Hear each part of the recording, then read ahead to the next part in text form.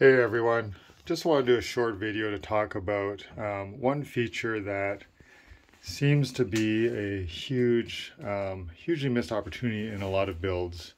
And I know I've had a couple of videos talking about missed opportunities. One of them was, the kitchen and whether you put a built-in stove or not. Obviously in here you can see there is no built-in stove. We have hot plates that we pull out and you can just set up electric and butane, and you can set them up anywhere in the kitchen. But the one I want to talk about today was heated floors. And if you look at my video on the van build with the mini split, that was done for my mother, who's spent the last few years in Florida or South Carolina for 6 months, living out of that van and using all of the features in it. And I've asked her about many different ways she used the van and what her favorite feature is, and her favorite feature, well above everything else, she says, isn't the mini split, it's the heated floors. And I put one strip of heating through right down the aisle of the van, and she can turn it on and off. There's no thermostat because these don't get so hot that they'll burn your feet, so they just give off really warmth to your bare socked feet, and it does warm up the van in cool temperatures. It won't heat your van, but it keeps the chill out nicely. It's silent, it's extremely efficient, and extremely easy to put in.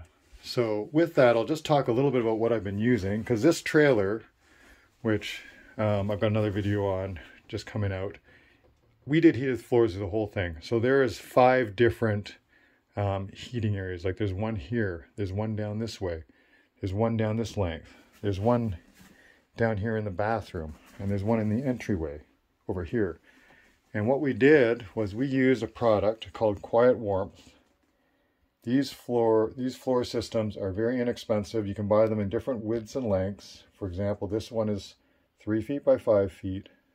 You can buy one that's 1.5 feet by 10 feet if you wanted for your van. And the nice thing is you can cut them shorter and it doesn't affect them. The other important thing about these is they're 120 volt. So they're going to run off your inverter. They're not 12 volt, but they run extremely efficiently off your inverter. They draw very little power, and it works really well. You have to be careful because they sell a lot of them in 240 volts. So you have to get the one that's for 120 volt. And you can see a little bit in the pictures here, but all you do is you roll out this thin film on your floor. So you insulate your floor first, roll this out, and then you put on your top flooring. You can see in here it's almost like a thin plastic with flat, thin heating elements. So it takes up no space. So what I would do is I put down my insulation, I lay this out, tape it down to hold it in place. You have to run the wires, and usually what I do is I would just embed the wires a little bit into whatever insulation I use. So if it was closed cell foam, for instance, you can just cut a little channel and push it to the side and leave those wires at one spot where you want to put in the outlet box. And then you put your flooring on top, and you can use laminate flooring. You can use, I like luxury vinyl tile. You could put a full roll of vinyl flooring. Anything you want pretty much can go underneath this.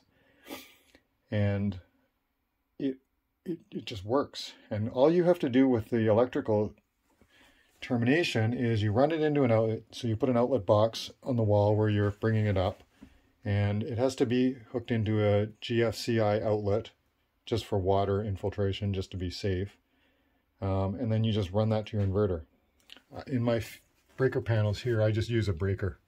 So it's run right to this 20 amp breaker. It doesn't need to be 20 amps. It's just what I had. And you can turn it on or off from there. You don't need a thermostat because it doesn't get that hot. It just gets really nicely warm.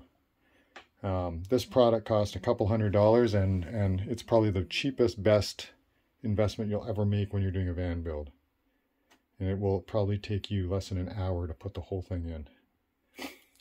So anyway, quick video, just want to talk about that. I think you guys should all consider doing this if you're putting in a van build. And you're remotely capable of doing any electrical work. It's very simple, and you'll never regret having it. You don't have to use it. It doesn't take up any space. It doesn't add a lot of weight. And it doesn't add a lot of cost. So I will put this in every single build I do, requested or not.